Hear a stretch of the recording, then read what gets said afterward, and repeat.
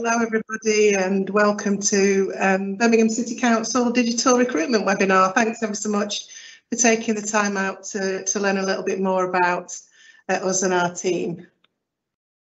Thank you. And we've got a lineup of assorted friendly faces to talk to you this evening about what it's like working for Birmingham's digital team, and we'll introduce ourselves as we go along, but there's some mugshots to get you started.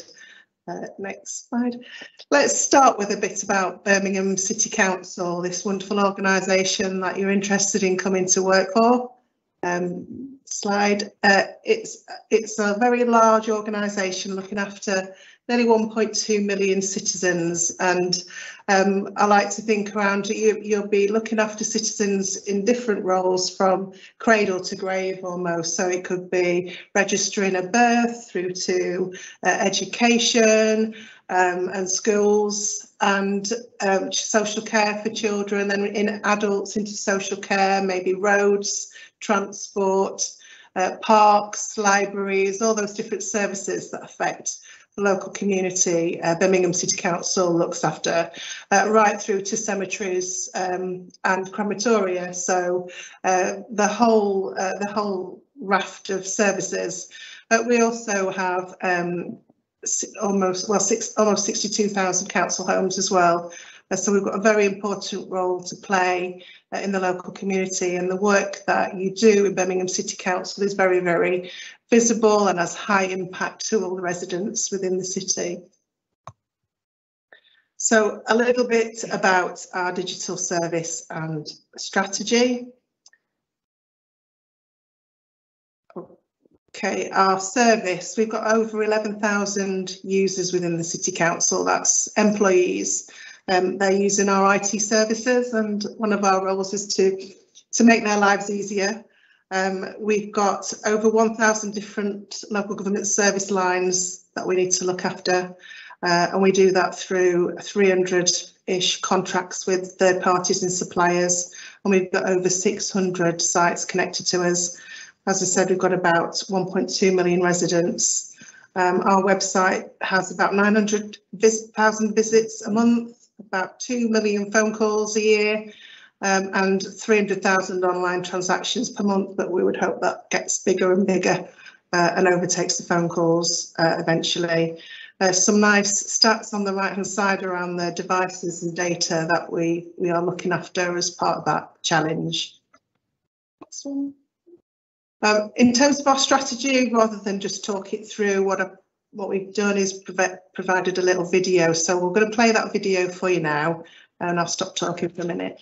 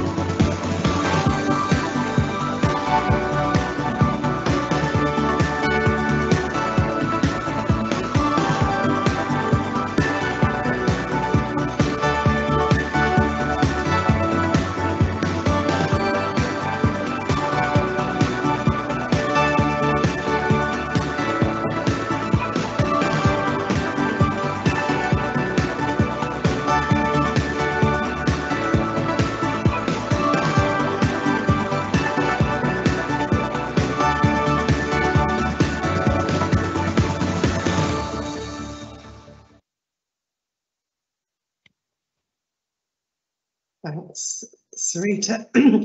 So that was a really short snapshot of our strategy, and we worked really hard on that strategy, doing lots and lots of user research with stakeholders, with real users, to get a real understanding of what was required in terms of the future service. And you know, here's the themes again. We're going to go into a little bit more detail in terms of the types of projects to give you a little bit of a flavour of the sort of work that we're doing within the digital strategy. It's available online on our website. Do feel free to give that a Google and have a good look at what we're doing in terms of the delivery plan. So I talked about organising ourselves to deliver the strategy, so I just wanted to go through some of the structure of the team, and we are at the start of our journey in terms of this digital strategy, and we believe that there's 3 planets that need to come into perfect alignment in order for us to deliver amazing digital experiences for our citizens and our users.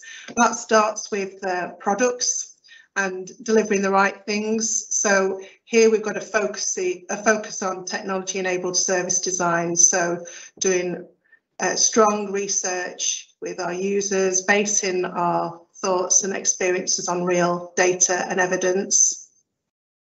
That then needs to be delivered somehow, so this is all about methodology and doing things in the right way, so coordinating that delivery but being more agile, delivering things iteratively, moving away from waterfall practices and 3-year technology projects that don't add value quickly and don't allow that learning. And finally, with platform, and that's moving towards the right technology, so moving away from legacy monolithic business systems to interoperable components and cloud technologies that enable us to deliver faster. All of those planets need atmospheres in which to thrive and breathe, so there are 2 other heads of function within our new structure around governance and customer experience. That's providing us with assurance and helping grease the wheels for our teams to work effectively and empower our teams. And then finally, capabilities and culture, and a function that will work hard to support employees within the technology and digital service to be the best they can be, and also develop their careers with a strong career path and career trajectory, from associate roles right through to lead and head of practice roles through to head of function. So strong career path, and as I mentioned, lots and lots of services to work on and work with. And I mentioned a from and to, and we are at the beginning of the journey. So I just wanted to put this up there to say it's not where we want it to be now. These roles are some of the first roles we're recruiting to, and we'll have a real opportunity to shape and develop the working practices that I talked about in the delivery space, really defining some of the product function techniques and methodologies that will be used by others coming in behind. So this is a real opportunity to shape our new digital service. We want to move away from those working in silos to collaborating on outcomes and working in the open, personal brand. It's all really important to us that those things are part of our new culture, ways of working, and it's all so that we can deliver that new strategy, which is essential for the council to deliver its challenges. Okay, next one bit about our team and what it's like to work here. And part of that is having an ethos. So we've got this one team, one purpose.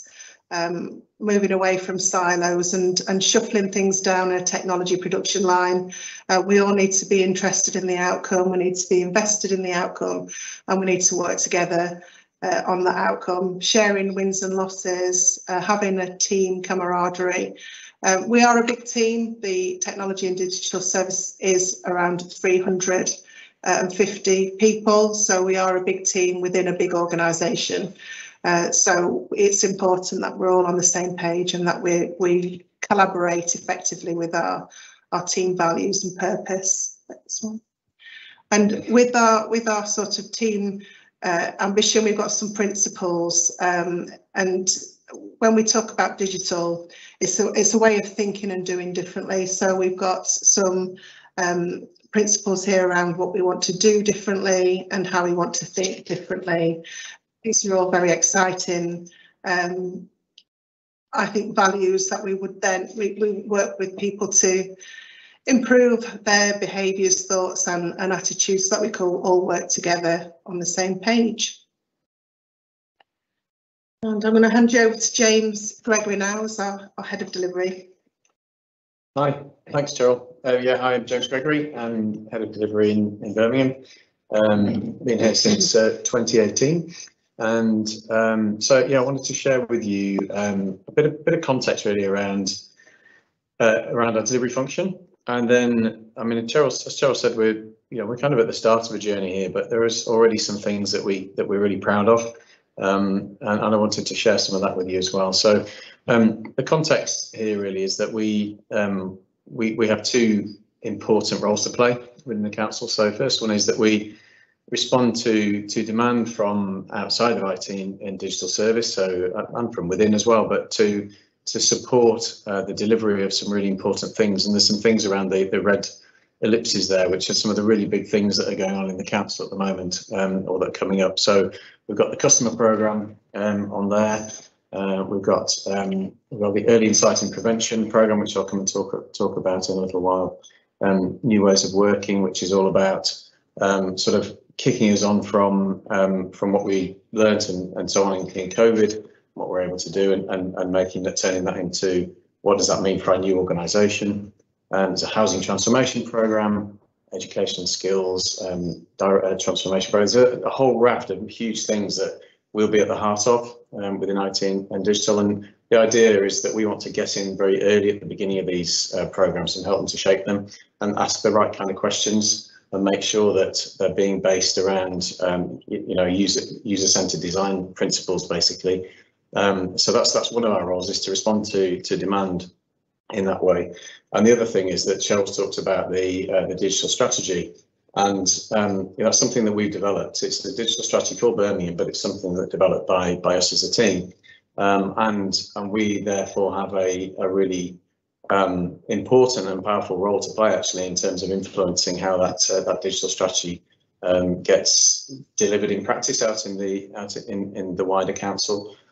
So that what we've started in IT and digital here needs to permeate through the whole of the organisation in terms of the ways of thinking, digital mindset, and that kind of thing. So those are our two really important roles that we play.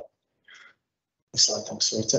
So I wanted to talk to you about one of the things that we're really proud of, and everybody around the table and Azim online there has all been involved in this delivery of the field worker platform. Kind of just to kind of cut to the chase, this is a platform that we developed from scratch that will serve up to 5,000 field workers. So that's people who don't work in offices in Birmingham but are delivering services out there with the customer, whether it be in their homes or on the streets or wherever else, in businesses and so on. This is effectively not quite standardised, but a platform which it's a single platform that any user out there in the field worker space can log into and access their line of business systems from, and they'll be able to do sort of things that you see on the right hand side there. They'll have the forms, which actually a lot of them at the moment are on just bits of paper, and they deal with scraps of paper and pen out in the field, or they work with failing systems, their back office systems, which don't necessarily talk to them very well when they're in the field. They can do real-time updates on their devices. They can take photos and send them. I mean, some of these things might sound, when you think about, digital services of the day, fairly standard, but actually in Birmingham terms, this is a huge step forward, and will really transform the way that our field workers work. But the thing that we're only days from going live with our first cohort of field workers on this, and which is fantastic. It's been a hell of a journey. But the thing we're really proud of, actually, that this is such a big thing, and it's the first time that Birmingham's ever sort of made that foray into developing something which is fit for Birmingham, rather than just going out to the market and finding something which kind of fits there or thereabouts, and where we probably pay a load more money and waste a load of the functionality, or don't get the functionality we quite need. So, you know, going back to the beginning, we spent 8 to 12 weeks doing user research. So Cheryl talked about that as being one of the key things that we're going to be good at, and we're getting good at. And that's one of the key roles that we're recruiting for, is a lead user researcher. So that is going to be one of our key functions going forward. And it's, you know, we did a great job actually, and it's proved so useful. We've carried on that user research, not just in the discovery phase, but we've carried that on through the whole of the delivery. And that's been so important, because when people come and challenge us around why we put a particular feature in, or left a particular feature out for that matter, we're able to put the user research in front of them and say, look, we asked your users, these are the pain points they have. It's not one of those, therefore we're not delivered it in the first iteration. And so, yeah, we're building this. We've got a minimum viable product going live in days or so time, and then we're going to iterate it. So we're bring additional services on board, where we can help them configure the forms and so on. And ultimately, we will have up to 5,000 people working on this platform. So that's the kind of thing that you'd be getting involved in if you're a user researcher or in the product space in Birmingham. Actually, just before I go on to early insight prevention, just quickly, there was some other really good things that we did in COVID. Now, we were really at the start of the journey with digital at the start of COVID, and COVID almost like gave us a bit of a kickstart into it. And so, you know, things like, for example, we've got a lot, as you're probably aware, lots of vulnerable people who were shielding during COVID in the city, and we very quickly had to spin up and build basically an application which allowed us to identify those people, to communicate with the contact centre who were identifying additional people, and then to be able to put package of support together and get that out to the distribution centres that were feeding people and getting medication out to people. So, and that was something that we pulled together within the space of, you know, a few days at the start of COVID, and we could only do that because we worked in a really multidisciplinary way. We got teams. We basically dropped everything else, got teams together, got told the best thinking on the job, and got the thing done. And the other thing is there was a need identified where we might need to have to take people out of their day jobs to put them onto the front line in case of huge staff shortages during COVID. And again, within the space of 2 weeks, we developed an app, and Azim was very central to this. We developed an app where we were able to collect information about people's skills and experience, and then that was the sort of supply side of the app. And then we developed another app, which was another part of the app, which was about the demand. So heads of service were able to say, I need these kind of skills for this amount of time to work on this stuff on the front line. And then the third element was a matching algorithm, which then enabled us to say, well, we could take some people over here which match that need. And that was all we developed. Again, we developed that iteratively and rolled that out in the space of 2 weeks initially, and then a further iteration in 3 weeks. So, you know, it's those sort of things that are really rewarding actually to get involved in, rather than the old ways of working that we might have done in the past. And just to give you a really quick, I've gone on a bit, but I'll get the next one. Surita, please. I'll just give you a quick view of this one, because this is so interesting. It's I mean, this goes right to the heart of what the council needs to achieve and is committed to achieve over the next few years. It's a direct link to the council plan, and it's about supporting early intervention and prevention. So the idea being, I mean, Cheryl talked about cradle to grave services, and this is about stopping certain people getting into the need for some of those services early on. And it's something that the council has grappled with for many years, but there's now a proper programme being put around it. And again, we'll be right at the heart of that. So we'll be bringing our kind of digital mindset and digital techniques and so on to bear on this early intervention and prevention programme. And the next slide just shows some of the sort of the ways that we've the team have approached this so far in terms of identifying what citizens need. And then there'll be the next stage in discovery will be going back out and just testing and validating those things and before we get then into some of the wider service design work. So just I hope that gives a flavour of some of the really interesting stuff that we've delivered and are proud of, and B how we work collaboratively and multidisciplinary way, and see some of the stuff that's coming up. So that's some examples of what we do. I wanted to introduce you to some of the team now, because I know we're going out for a number of roles in this recruitment campaign, and I wanted to introduce you to some of the people in those particular roles. So Helen is one of our delivery managers, and she's working on the field worker project, and Helen's going to talk a bit about the day in the life of her role, and then Surita's going to come in, and then we're going to hand over to Azim to finish off this section. Thank you, James. Hi everyone, so I'm Helen, and I'm the delivery manager on the field worker project. It's the first ever digital product that Birmingham City Council is creating and developing using user needs and pain points taken from our own field workers. So we really are building and developing a product that's going to be wholly owned and controlled by Birmingham City Council, which is incredibly empowering. What does it mean for me? Well, we have to work at pace.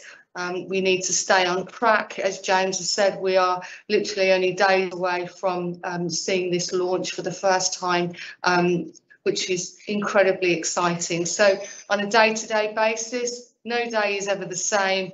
I'm there as a servant leader to support the team. I'm there to ensure that I have a strong, happy and willing team who want to continue developing regardless of the trickiest technical conundrums that we regularly have on our to-do lists as we track on our Jira boards. It is about keeping the team happy, removing blockers, keeping pace and ensuring that we always know what we're going to be working on next. So I need to be on the ball, planning and working with the product owner. No day is ever the same, and it's incredibly exciting, and I feel very proud to be the delivery manager on the field worker project. Surita, over to you. Thank you. Hi, I'm Surita Solanki, project manager within IT and digital services. My background is transformation and strategy, and quite a varied skill set. So I was asked to come and do some user research on the customer service program. So that really sort of enabled me to use, some of my skills in terms of the fact that I like to delve into things, bit of a people person, and have done some user research in the past. Day to day, it's been really interesting to sort of learn new techniques and tactics and use different applications in terms of how we do the user research and undertake the user research. Traditionally, we probably wouldn't have put together a user research plan in terms of the steps that we're going to take, the mapping exercise for the citizens and internal stakeholders as well, but actually doing step-by-step sort of research plans and just understanding the end-to-end of the user has really sort of helped sort of outline sort of next steps in terms of what we plan to do within the programme. I think having the opportunity has been really, really interesting for me, and actually seeing things from sort of start to finish, end to end, has been a really interesting process. And yeah, it's been great. So I will hand back over now to James.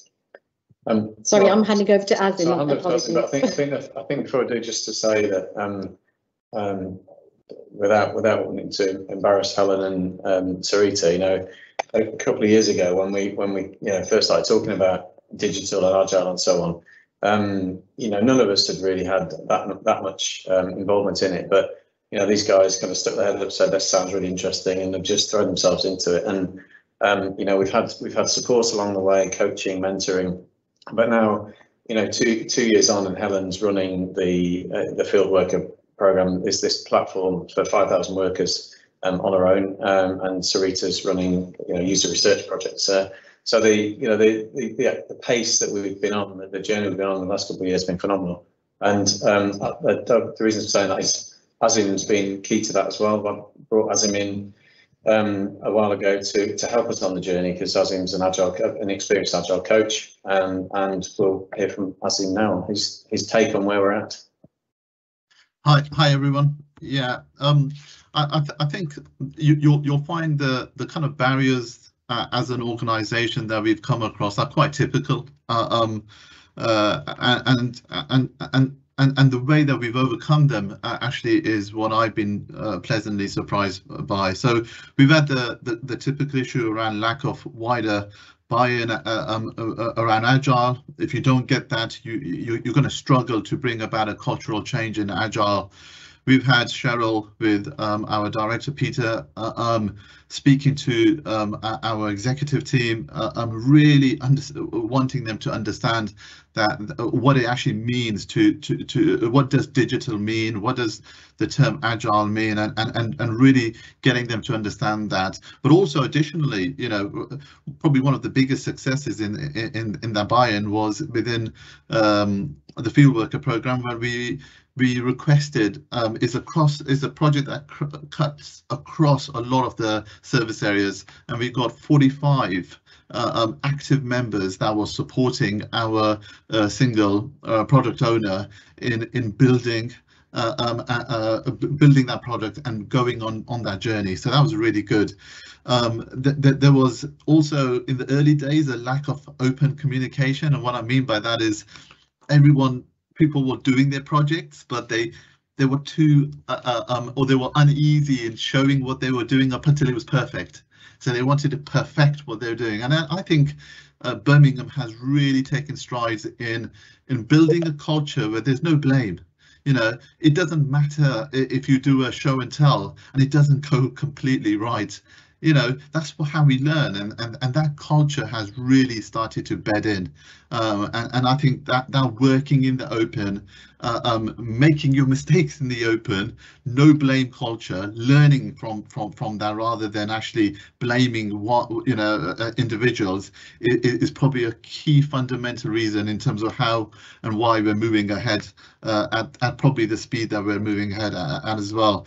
And then probably one of the last two what I wanted to mention was being risk averse. The field worker project and program is an example of that. This organisation had never taken on such a large development like that, and to take on a challenge like that with the team that they had, which is a combination of individuals who hadn't done agile before, they didn't have the fear of doing that, and that was about being dare I say or not, being proud and being Birmingham to actually really move forward and do that. And I think that is really instrumental in having that confidence to move forward and attempt to do things that you haven't done before. And then the last one was about individuals wanting to preserve the legacy mechanisms of control when they're delivering projects. I know Helen she found it very hard at the beginning to move away from that control and say, actually, the team needs to be empowered, and the team is empowered to deliver this, and having the confidence in the team. Now she doesn't do that, and she has the confidence to manage the team by exception, and has the confidence in having a managing team around her. And I think that shows you actually how the culture is changing with the fact that the strategy is now in place and moving us forward around that. So that's a bit of my experience in terms of where we are. I'll hand it back over to you, James. Thank you, Azim. Probably that next thing. Yeah. Okay, so I think might be useful for us just to spend a couple of minutes. So I'll talk about how to apply in a minute for people who are interested. But let's just have a quick recap on what the roles are. So you want to do that, Cheryl? Yeah, can do. So we've got 3 roles currently available, but these are the first of many roles. As I mentioned, we're doing a service redesign at the moment, so there will be, as we move through that and throughout the summer into the autumn, other opportunities that will come up.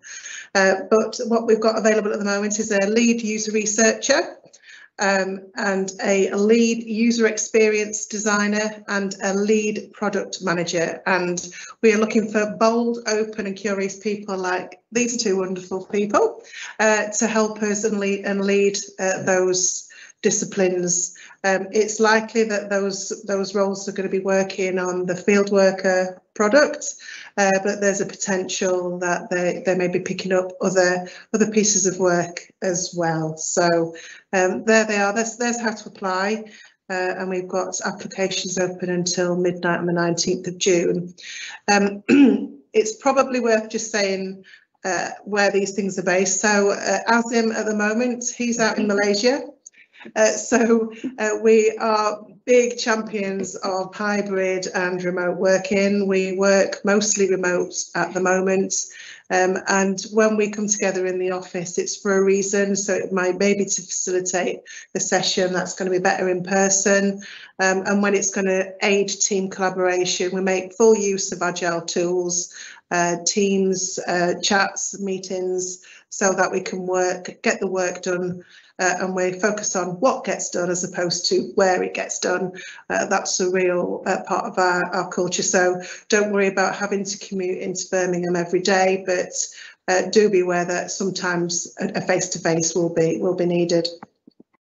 But yeah, I think in a nutshell, that's probably enough for now. But if anybody got any questions, we're open for questions.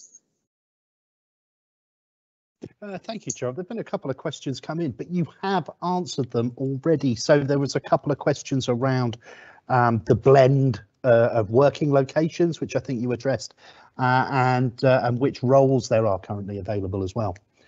And one person there anonymously asking if it would be possible to get a copy of the PowerPoint. Over to you. Absolutely, yes. We're going to publish the whole webinar, but yeah, we make the slides available as a slide deck as well. No problem at all. Any other questions? Well, No, there's a link there to our blog as well, and that's one thing we're kind of making a conscious effort to, as Azim said, work more in the open and talk a lot about what we're doing. You know, we've kind of scratched the surface today in terms of some of the things that we've done that we're proud of, but there's a whole heap of other stuff going on. That if you go to the birmingham.localgov.blog site, there's a whole load of stuff on there, and you'll also find the links to the job descriptions in there, and you can apply from there as well, I think. Oh, that's super. Thank you, James. And if you're watching this on catch up, if you're watching it later than broadcast, don't forget this final slide, as James said, those final contact details. Back over to you, Cheryl. Thank you. Okay, well, if there aren't any further questions, I think that's where we'll close it. And I'll say thank you for your time in attending and listening, and I look forward to seeing some applications. And if you have got any questions that you didn't think of today that do crop up, then the contact details are on here, and we'll be publishing this through our Twitter page if you haven't had a chance to make a note. Thank you very much. Hang on. Oh, we have had one question just come in the nick of time, I think. I'm not sure my sound is coming through, but does service design redesign include business process as well as its digital twin? So a question there around the business process of service design. Process and a service blueprint to understand how the service will work end to end. So yes, is the answer to that one. Brilliant, thank you. And I think we will call proceedings to an end there. Thanks everybody for your time. Thank you. Thank you. Bye-bye.